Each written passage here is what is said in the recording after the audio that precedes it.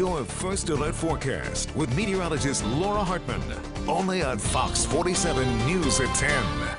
All right, bust out your sweaters and your hand warmers because it is getting mighty chilly, especially for July. Here's hoping it leaves as quickly as it came, right? Well, we're going to have to deal with this for at least a couple of days. It's going to be a slow uphill battle once we get to those cold temperatures. They're coming in quickly, so be prepared. At least you get the air conditioner giving it a break for a while. For those that don't have it, it's like Mother Nature's air conditioner. You're going to love it. You're always so positive. Trying to be. Let's take a look at those high temperatures today. You'll see where the cooler air is. Look at the shades of green off to Minnesota, Wisconsin, northern Wisconsin, and the UP as well. 64 in Marquette was the high temperature today.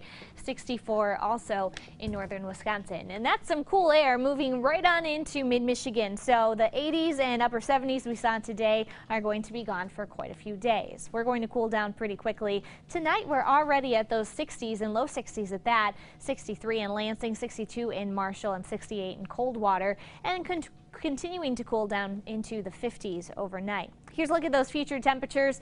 Down already into the mid-60s, so they're around midnight, but falling to the mid and low 50s. This is 5 o'clock, right around those lows, and then we pick things back up to just the mid and upper 60s for Tuesday. Very chilly temperatures. We've got winds gusting as well. Keep in mind that it's going to feel more like right around 60 at the high point of tomorrow with those additional winds.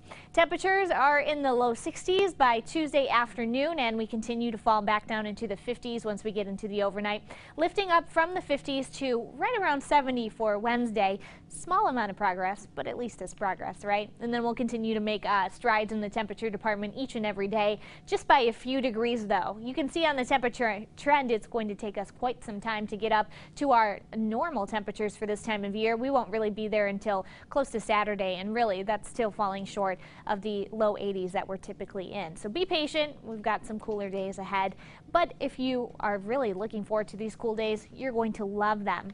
Now those cool days do come with some rain showers, just for Tuesday mainly, but we've got a couple for tonight as well. Off to the north at this moment, we'll see those continue to remain just isolated for the overnight. Most of us will stay dry, but we've got this low pressure system. You can see this spinning motion off into our north. That's where the cooler temperatures were. That's what's moving on down into mid-Michigan tomorrow and giving us a chance for those showers for Tuesday again. So we're going to see those showers sticking around. A lot of cloud cover tomorrow too, and that's not going to help those cool temperatures. It's going to help us really stay cool and solidify the chilly temperatures into tomorrow's forecast. Now Tuesday evening we're starting to dry out as this low pressure system slowly moves off to the east.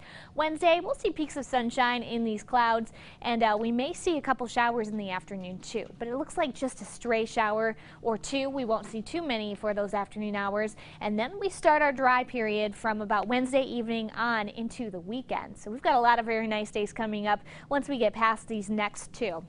52 for tonight and cloudy, a couple of showers outside, scattered rain for tomorrow too. 67 for our high, cool and breezy tomorrow. West winds and northwest winds are going to make it quite breezy outside.